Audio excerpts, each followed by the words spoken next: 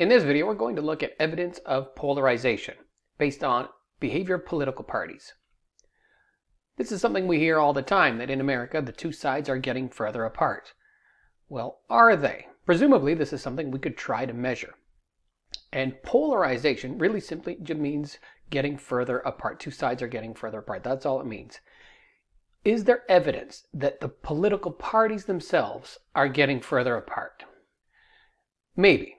There's a few different things we could look at, and one is analyzing the major party ideology. And this is from voteview.com that tries to measure the general ideological position over the parties over time. And we can see just by looking at this chart how it flows over time. If we pick a spot in the 1940s to 1960s, we can see, and this spanned all the way to the 1990s, there's a lot of overlap between the red dots and the blue dots. That means there was some conservative Democrats and liberal Republicans. Fast forward, though, closer to 2020, we see that there is very little overlap between those two groups. So from this perspective, yes, it does look like the parties are seemingly getting further apart. What about voting behavior in Congress? How individual senators and members of the House vote with each other? Well, here's an example of voting networks in the U.S. Senate over a given period of time.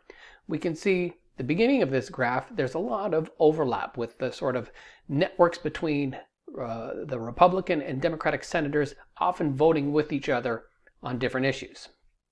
Over time, that disappears, and we're seeing less instances of senators voting together between the parties. So that's definitely something that has changed. What about party line votes? A party line vote is a vote where everyone in the party votes the same way all the time. Often happens in parliamentary systems, yet throughout much of Congress, there weren't always party line votes. There was some mixing between the parties. How often do the parties vote as blocks? Well, that looks like it's been increasing. We can see just this plot, the House in yellow and the Senate in green. If we look at that trend line, yeah, we do see an increase in party line votes. So more often, the parties are voting together as groups.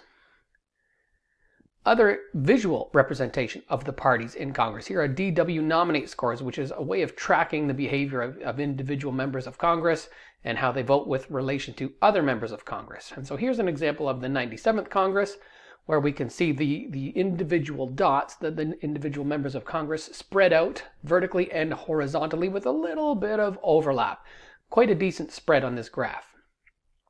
Fast forward to the 113th Congress, we see less of an overlap. The groups of dots are sort of more consistently placed. And when we look at those two together, yeah, we can see there's a visual difference, that the two groups are starting to cluster together more, whereas previously, at different times, they were more spread out. So is there evidence of polarization between the political parties? Yeah, it looks like there's an increasing ideological distance. Yes, we've observed some changes in voting patterns in Congress.